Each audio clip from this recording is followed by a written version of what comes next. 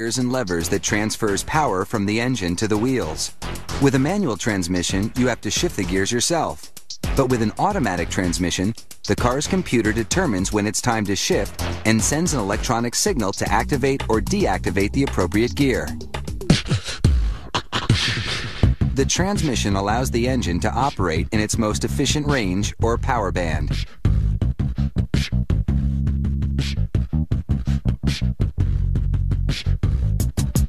It's assembled inside an aluminum housing called the transmission case. At the heart of the transmission are 3 sets of planetary gears, so named because there are smaller gears rotating around a larger central gear. The first gear set is called the final drive. It harmonizes the engine speed and driving speed. The final drive is attached to the differential, a component that lets the wheels move at different speeds so the car can turn. Workers install the steel parts connected to the shift lever, which puts the car into drive, reverse, or park. First, the manual detent lever. Then, the forward clutch support. The piece protruding from it is called the park paw. The actuator rod connects the detent lever to the park paw. It locks a gear that immobilizes the car when you shift into park. Now for the transmission's 5 clutches. Depending on what the transmission needs to do, clutches either let gear sets rotate or lock them in place. This clutch is called the forward clutch. By moving the input gear set and the reaction gear set, it enables the car to go forward when you shift into drive.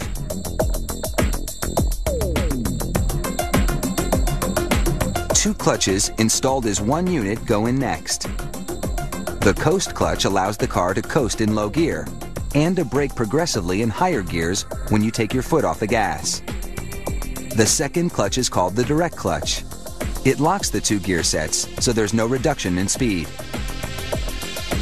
Next, the reverse clutch. It moves the reaction gear set so the car can back up. A clutch is made up of layers of metal and friction material, such as resin-impregnated paper. The transmission's second clutch uses both the input and reaction gear sets to switch the transmission into second, third, and fourth gears. With all the gear sets and clutches now in place, workers can connect the transmission to the rest of the car's electronics. These cables are known as the harness. Next come the drive chain and 2 sprockets. This hookup is the critical link between the transmission's gear sets and its torque converter. The torque converter is the component that transfers power from the engine to the transmission.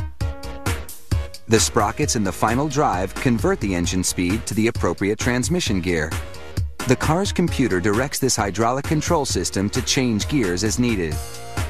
The computer triggers an electronic switch, called a solenoid, to open a specific control valve. This applies hydraulic pressure, which engages the clutch around the relevant planetary gears. When the hydraulic pressure is released, it disengages the clutch and locks the gears.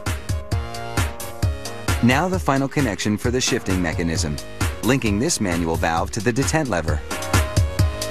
The shift lever moves the detent lever, which makes the valve direct hydraulic pressure accordingly. This steel bar, called the output shaft, directs transmission power from the final drive at one end of the transmission to the driver's side front wheel at the other end.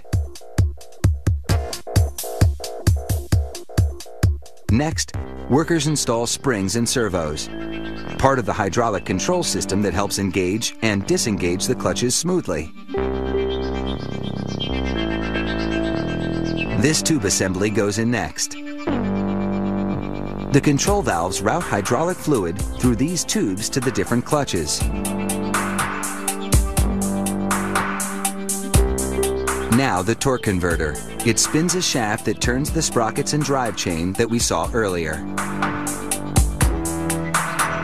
A steel bar called a stub shaft is the final link, sending transmission power from the final drive and differential to the front wheel on the passenger side.